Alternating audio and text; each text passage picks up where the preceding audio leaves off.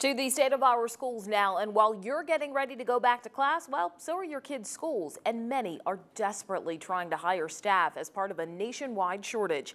News 12's Veronica Jean Seltzer explains how it's affecting your child's school.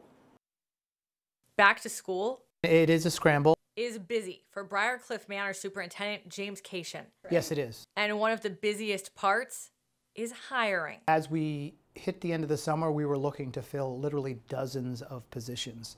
Most schools are.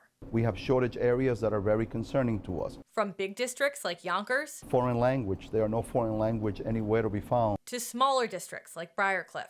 It is a very real and persistent problem, and it's only, in my opinion, going to get worse. Executive Vice President of the State Teachers Union, Jolene DeBrango, says it started pre-pandemic. The teacher retirement system projected about 180,000 teachers could retire in the next 10 years. And enrollment in new teacher prep programs is down 50% since 2009. That's another reason that we know that we're kind of in a crisis situation. It's gotten worse since the pandemic. Nationwide, according to the Bureau of Labor Statistics, roughly 300,000 educators and staff left the field in the past 2 years. There's a great deal of competition for the talent that's out there, and there's a winnowing pool. DeBrango says there's a number of reasons, including lately so many more stresses and responsibilities post-pandemic. Bottom line, teachers will stay in the profession and teachers will be attracted to the profession if we provide a respectful environment for them. She says that includes listening to them and giving them the tools they need to do their jobs well.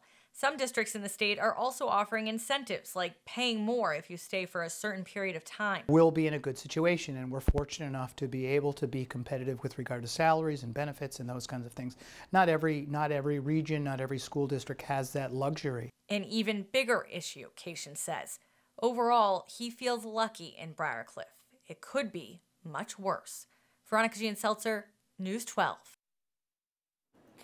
And long-term, DeBrango says the teachers union is working with the state education department to keep standards high while also making it simpler to become certified. She says there are also programs showing success that encourage students to become teachers and allow teachers in training to receive a salary and train longer, leaving them more confident and better able to stick with the profession.